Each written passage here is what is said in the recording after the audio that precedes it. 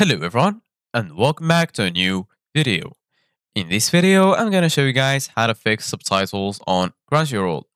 So if you guys want to learn how to do it, just follow the steps that I'm gonna show you.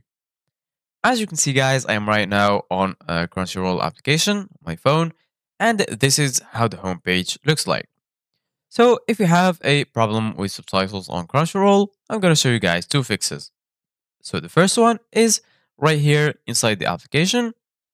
Go to the account section, and then right here under preferences, you're going to find the audio language and subtitles language. Go ahead and click on subtitles language. Once you click on it, you might have the subtitles disabled.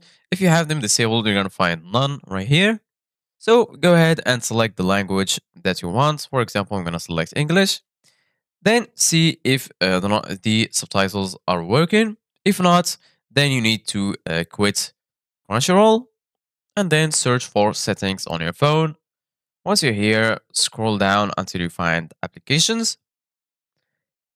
And then right here, you're going to find all of the installed apps on your phone.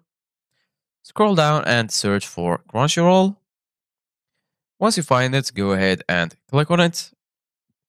And then once you're here, scroll down until you find storage. Once you find storage, go ahead and click on it. And then right here, you're going to find the space used by the application, data, cache, and the total. And here in the bottom, you're going to find clear data and also clear cache. Go ahead and click on clear cache. And then go back and open Crunchyroll again. And then your problem will be fixed. So this is it guys for today's video. Thank you guys for watching. See you guys in the next video.